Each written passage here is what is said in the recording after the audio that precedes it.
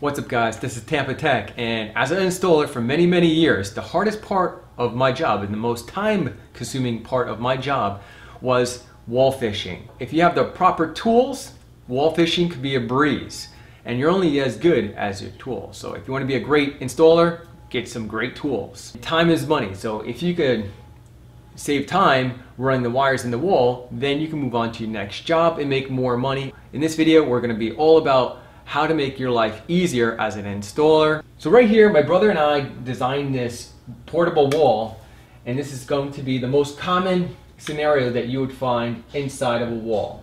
Usually you would find installation on an exterior wall. This keeps your house cool during the summer and warm during the winter. Over here we have an empty space. Usually, in this case, is the best scenario where you can just drop the wires and they fall straight down to the bottom and you can pull out your wires. Over here, as you can see, we have the fire block. This is every installer's worst nightmare. Dropping the wires from the attic down, it would drop right here and stop. And then you would open up the hole down here and look for the wires, and there would be nowhere to be found because they're all up here on the fire, resting on the fire block. I'm going to show you how to get around that as well. In the United States, the most common wall design is studs every 16 inches. Sometimes they can be spread out as far as 24 inches, but let's go by the most common scenario. Studs every 16 inches. Using a measuring tape, I measure 16 inches from the center of the stud, which is 40 centimeters. Then using a neo magnet provided by the Magnapol kit, you wave it around within 16 inches and you should find that drywall nail that's driven into that stud. Then you mark it. On my exterior walls in my house, the studs are 24 inch spaced apart, not 16 inch. So once you find one, measure 24 inches and then you can wave that magnet around. It should find that drywall screw in that stud. Alright, I am going to demonstrate the magnet spot. The magnet spot is great to locate the wall cavity or the wall space that you want to run your cables down. This right here is the receiver. It uses a 9-volt battery, and right here is the transmitter. It has a tack right here so you can stick it to the ceiling or on the wall. It also has tacky tape that is included in the case. If you want to go ahead and stick it to the ceiling or use the tacky tape, that works as well.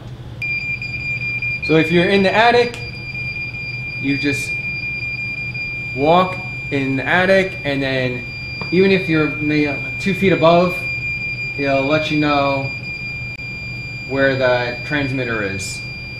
See, you can see the arrows right here lighting up, and that lets you know exactly which wall space you need to drop the cables down and where you should drill down on the 2x4. If you guys are interested in this device, I'll leave a link in the video description below. Once you find your spot where you want to drill, just mark it X. Make sure you move all the insulation out of the way, of course. So right here I'm using a 3/4 inch spade bit. And we're going to drill down.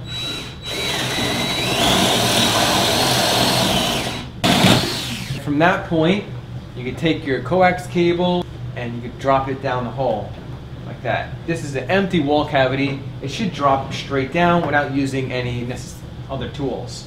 Alright, so now we have insulation in the wall. It's not going to be that easy. So you take your cable, and when you run it down, it starts to curl.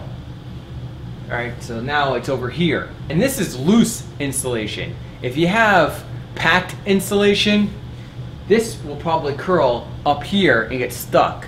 Since this is loose insulation, it managed its way down, but still curved. We need it right about here where the wall plate is. You could use a fish rod, sure, or fish tape, but as you know, if you're in the attic with a fish rod, those are hard and clunky to maneuver in the attic. And the fish tape, as you know, bends. So even if you fish the wire down the wall, it can turn also. What I suggest using is Magnapol. Magnapol is probably the easiest tool to use and the most effective tool when it comes to wire fishing. Now you can either attach to wires right here through this hole, or you could tape it. In this case, since I already have the connector on, we're going to tape it using black electrical tape right here on the back of the connector,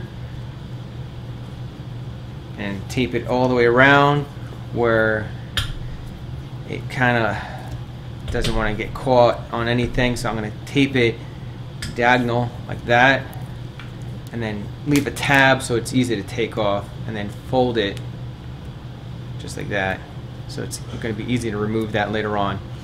And see right here how I taped it down, so anything it'll get caught, it'll just slide right up. There's no 90-degree angles they get caught up on in the wall. Now when you drop this tool down, you want to not push it straight down the middle of the installation. You want to go in front of the installation or behind the installation, depending on where the wall plate is. So I'm going to show you right here. So see how I'm trying to push it diagonal to the front? Then you can grab it right here, and then you can roll it down. And this is safe. It doesn't scratch your walls at all, so you don't have to worry about that. And you just roll it right here. All right, and the wall plate is right here, and you can just maneuver it right where the wall plate is, right there, and then boom, you're right at your location where you need to be.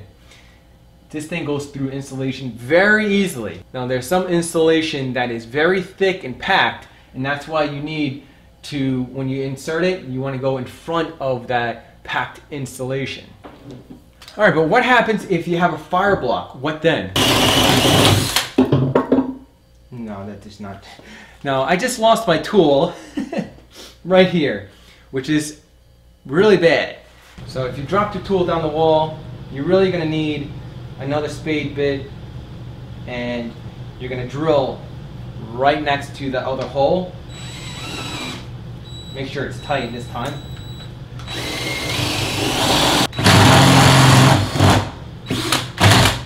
You could drop the magnet pull tool down. All right, swing it around, grab it, and then pull and retract your tool. There we go. You just saved yourself 10 bucks. All right, so let's say you drilled the hole, you're running your wires, and you're fishing your wires down, and you hear a thunk. All right, so now you know that there's a fire block in the wall. And that's good that, houses have fire blocks, because it prevents fires from spreading upward into your second floor or even your attic. But for an installer, this is a nightmare. All right, so we're going to spin the wall around, and we're going to go around this fire block. Now there's a few ways to locate a fire block. You can knock, and if you don't hear that echo, you hear a shorter sound tone, then you know there's a fire block in this location right here.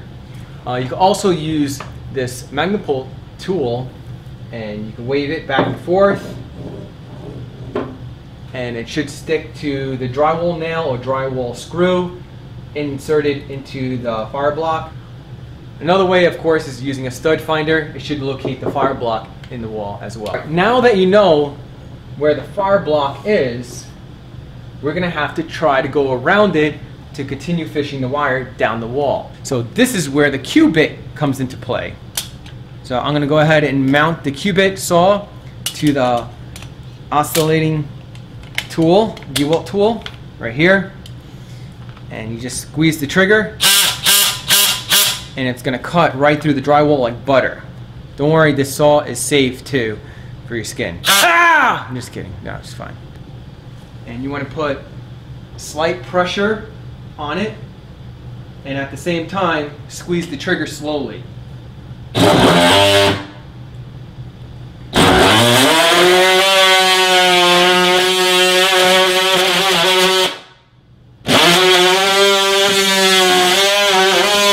We're going to get a flathead and pop this out just like that.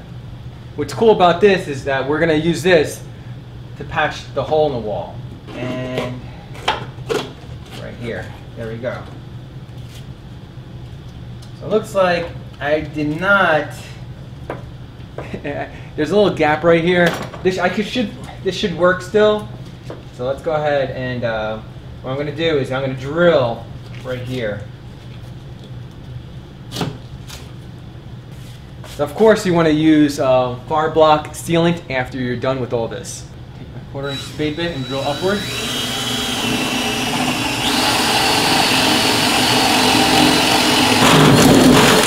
Alright, so I drilled through that. So I got a little my magnet wand right here, and it bends. So you take your magnet wand, you drop your magnet pole into the location, right in that hole, the fireblock hole.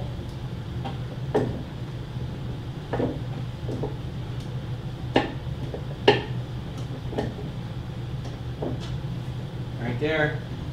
And then from this point on, you can just drop it down the wall using the magnet pole.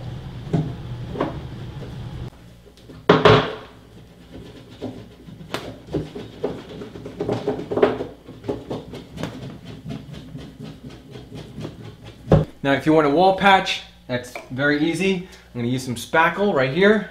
I'm going to put it on the back right here.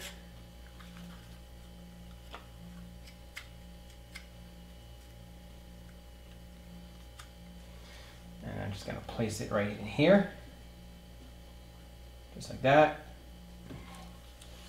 Then I'm going to get some more. And just spackle over it.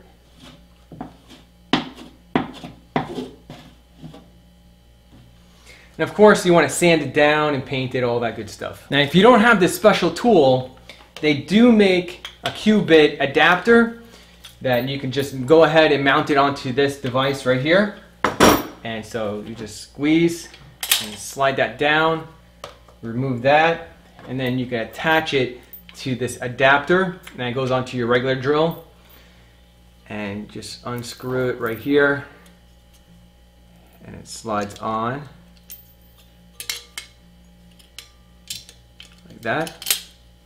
This handle is reversible, so it's for righty and lefties, and it comes with the Allen key so you can change the handle.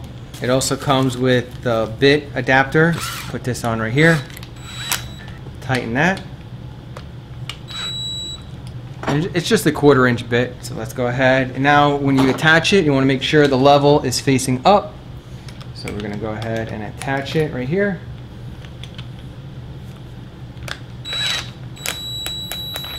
Go. So you want to use it like that. In my house, my wall plates are about 11 inches from the floor. Alright, so here's the floor level, and I'm going to measure 11 inches. That's going to be the bottom of my wall plate, and 16 inches is pretty much the top. Okay? And then I'm going to get a level. And my level, it says right about there. So I'm going to go ahead and mark it right that. There we go. So I know that is level, and line it up where that leveled line is. Now there's also a steel ball in there, and you can use a steel ball as a level. And you want to put slight pressure and squeeze the trigger real slowly.